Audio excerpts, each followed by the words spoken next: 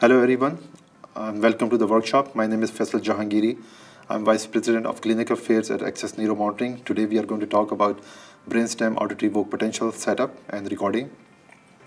Brainstem Auditory Evoked potential, they are performed in order to minimize hearing loss during the surgical procedure. The surgical procedure involving the 8th cranial nerve or facial nerve, they have a high risk of hearing deficit. So performing and giving a feedback to surgeons is very, very critical during this type of surgical procedure. The setup is simple. So we have to use 3 electrodes for recording.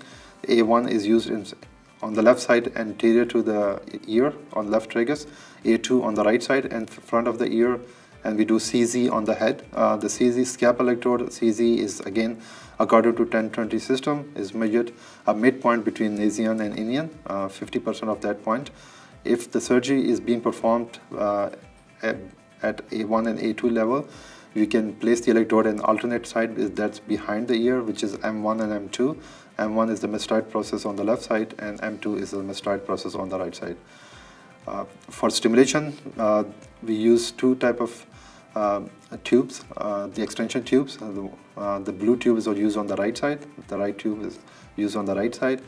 They are connected to ear inserts. The ear inserts come in 3 different sizes. One is gray, which is pediatric, and the other adults are in yellow color, but there are 2 sizes, small and large.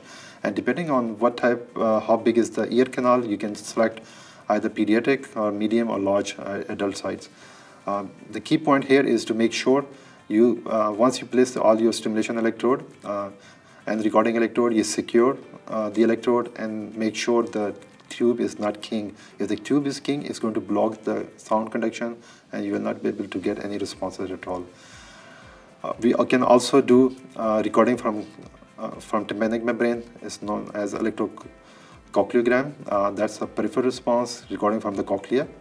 In order to do that, either you can put a cotton wick electrode soaked in saline next to the cochlea before you put the ear insert, or you can use a gold foil electrode, which is a gold wrapped around the foam insert, and you can record from there too. So that's a second recording, and it gives you information about the blood supply.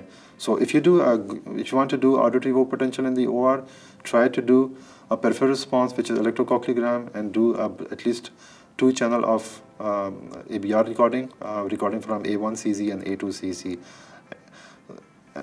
The final thing is have to make sure the alert criteria. The alert criteria is if there's a half millisecond delay, you have to alert the surgeon there's something wrong, because if the delay is stayed there, patient, even the nerve is not damaged, patient will wake up with a deficit. So half millisecond is alert criteria, and if the delay of the waveform is more than 1 millisecond, then it's intervention. So you have to stop, or you have to inform the surgeon, they have to remove the detector or do something so the signals come back. So that's a very important key factors or key point to remember.